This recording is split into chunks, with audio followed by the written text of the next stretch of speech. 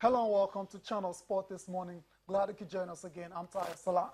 A very good morning to you. Thanks for joining us as always. This is the midweek edition of the show. I'm Yemi Adebayo. Let's start you off with the biggest thing happening in this part of the world, talking about the preparation for the 2018 FIFA World Cup qualifier between the Super Eagles of Nigeria and the Chipolopolo of Zambia. 3 days to go. The countdown begins to that very crucial World Cup qualifier in Uyo. Still talking about that game, we move on and tell you that the Chipolopolo are expected in the country today. They've been training in Ghana, preparing for this game. Said a lot of things about the Super Eagles and what they hope to do in Uyo, but they will be arriving the country today. Yes, safe journey, safe travels to the Zambian national team. Also on the show this time, it's been a while we talked about basketball, but that's what we're going to do today because there's a major change in the NBA All-Star format. Basically, the main story is it's no longer going to be East versus West. I mean, that's massive. I mean, there's been talks about, it's getting a bit redundant now. Same faces. The West, always dominating and beating the hell out of the East and all that. So the NBA as well as the Players Association have come together and have now decided that, okay, let's just, bring a bit of a change to the whole thing now. So from 2018, it's no longer going to be East versus West. I think it's a very laudable initiative. I'll just go through the major changes, basically. That's what we have on the screen. Like I said earlier, no more Eastern Conference versus the Western Conference. Captains are now to draft from a pool of voted players. So if you get voted, somehow, whether by the fans or whether by the coaches, the captains will now decide to choose who makes the all-star team regardless of their conference affiliation. So that's it there. And the two top vote getters are to be named as captains as well. While another feature of the new revamped format is that all-star teams will now play for a charity of their choice. The only question would be who gets the first pick for the players. If in the pool you have this guy you like, you want him to be on the team, and the other guy who is also the captain. So I guess they saw that out. It's going to be very interesting. It's going to be very interesting. You won't have issues where you see some regular faces. Well, if your performance is consistent, you'll be there. But, just a change. If something is, like in your words, if it's beginning to get redundant, you need to change so that, the interest and everything is going to be there. So you can keep the interest. Basically, that's what they've done. And I think it's very interesting. Imagine, so it's not been competitive in the last few years now. The West have been the dominant side. But with this new change now, you'd expect, a mixture. You expect a more competitive all-star game. And I think that's what they're trying to achieve with this change. Yeah, and I think there's going to be more bonding as well. I mean, if a guy goes all the way to ensure that you are in his team, probably believes that, oh, this guy is good. Of course, before you get into that place, you must have been voted. I mean, you must have had a good season as well. I think it will make the players bond more, and we'll see. And hopefully, they'll be putting up the kind of performance they've put in the regular season and for the ones that get into the playoffs. Correct. They'll be putting those kind of performances to wow basketball fans. Yeah, so that's it now. That's the major change coming from the National Basketball Association. It will be the first time that the NBA All-Star will not feature the East against the West. So that's it for basketball. Let's quickly move on now. Let's talk about boxing. And that's a fight for supremacy. We all know the outcome, controversial draw between Gennady Golovkin and Saul Canelo Alvarez. But we're a step closer to a rematch now. The rematch everyone has been clamoring for right after the official decisions of the judges. And that's because the WBC, that's the World Boxing Council, they've ordered a rematch of that fight between Triple G and Canelo. And this is good news for a lot of boxing fans out there because prior to this announcement, negotiations and discussions have already, started. but to get an official, stamp from one of the bodies involved in this matchup, it just takes it to the next level. Yeah. And it's looking like we're going to see this fight sometime next year, at least around May-ish. Yeah, I believe so. WBC President Mauricio Sulaiman says, look, this is the fight everybody wants to see. So let's make it happen. Correct. And on the honor of both boxers, they said immediately after the bout, interestingly, both fighters thought they won. That's the funny side of it.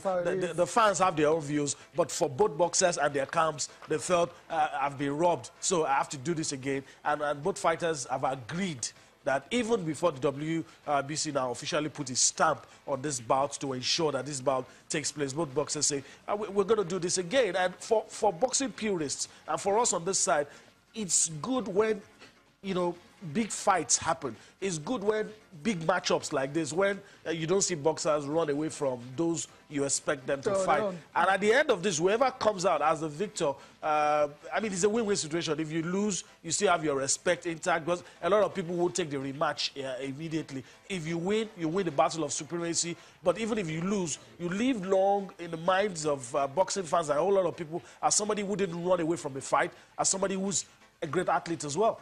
Yes, absolutely, and there's a reason why these two guys are, one of the most, you have to say, those two guys, Canelo and Triple G, they are highly revered when it comes to boxing in this, in our generation, in this era. So we're looking forward to that particular fight. We don't know yet when it's going to go down, but discussions ongoing already for the matchup between Canelo Alvarez and Triple G. That's the rematch. So I will definitely bring you more updates on that one as we get them. So that's it for boxing. Let's move on quickly. Let's go to tennis now. And this time we're going to the China Open. And major upsets alert yesterday. Upsets averted yesterday involving world #1 Rafael Nadal. Nadal had to save 2 match points to, to avoid being knocked out by Lucas Pouille. It was very, very, very close, but Nadal came through eventually 4-6, 7-6, 7-5 to advance to the next round. I mean, imagine Nadal after the eyes of actually going to the Labour Cup and leading Europe to win, and just coming out back to the ATP Tour and losing in the first round would have been disastrous. But the champion that is, he had to dig deep, went to the trenches, came out unscathed. Yeah, that's what champions do. You don't really... It was going to be a big upset, like you said, if Lucas Pouille had done the job. But trust Rafa, dug deep. Like I said, it's champion stuff. When a champion is down, you don't rule them out. You don't count them out. They come back, they fight, they give their best, and they do what they have to do. And he did what he had to do here. And we're here talking about him. He's in the next round of the China Open. And, good luck to him. We'll see how he ends. I want to see how 2017 ends for most of these top guys. A lot of them are already thinking about the ATP season and the ATP World Tour. And you have to keep yourself in shape. Not just about the money, the ranking points and everything. You have to keep yourself in shape. Most of these matches when you get to play. Absolutely, you're correct. So that's for Nadal, still going strong. We move on to another player who's had a great year on tour. That's Alexander Zverev. What a player, what a season he's had. He's world #4 now, so it shows you his rise has been quite remarkable this year, world #4. But he's still, still playing good tennis. He's also through to the next round of the China Open. He had to really, it was not straightforward exactly. The first set, 6-3 ended. The second set was a lot tighter. Really close. A tie break, 7-6. Zverev won that one against Kyle Edmund. This guy right here is, he's the next-gen star, but I think he's here for good now. When you're world #4, there's no point saying you're the future again. He's here, and I think he has a couple of majors in him in the next couple of years. I agree with you. I think his time starts now. Let's just take it from me. I think his time starts now. Absolutely. 2017 has been amazing for this young lad. He's done a lot. I hope he doesn't fizzle out. I think the new world order will change in 2018. Really? I think it's going to change in 2018. Okay. In 2017, the golden oldies just probably give us, a sign-off, my opinion. Sign-off. But there's going to be a new world order.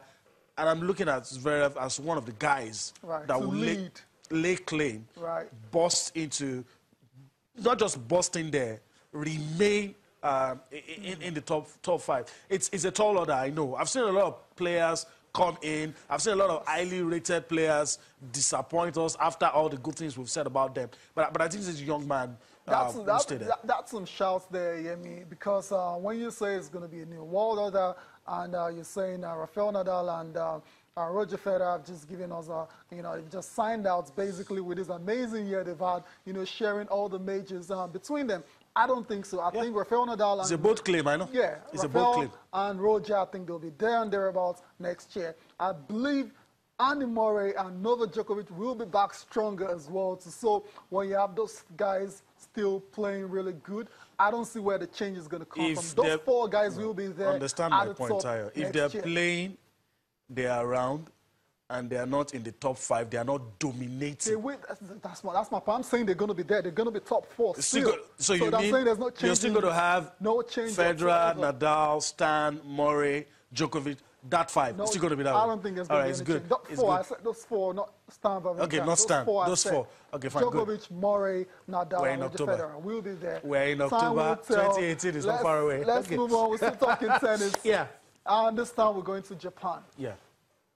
We talked about Roger Federer, I beg your pardon, Nadal avoiding that upset. And one man couldn't just get it done in Japan. I'm talking about Dominic Thiem. He's out in the first round of the Japan Open after losing against, Steve Johnson? Steve Johnson is a decent player, but I mean, when you're going up against Dominic Thiem, who's been one of the better players on tour this year as well, to expect Dominic to win this one and not to bow out in the first round. But it wasn't meant to be for him. Steve Johnson played inspired tennis on the day and won in 3 sets of 4-6, 7-6, 6-4 to advance to the second round in Tokyo.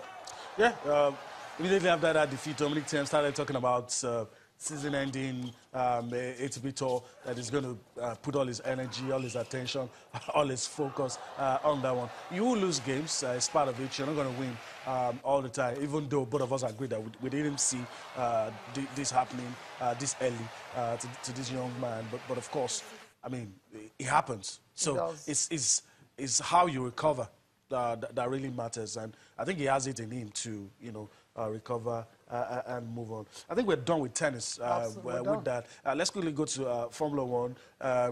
We said a lot of things about, Chinaza was here on Monday. And he said something that I keep remembering, that Lewis Hamilton taught Sebastian Vettel what to do.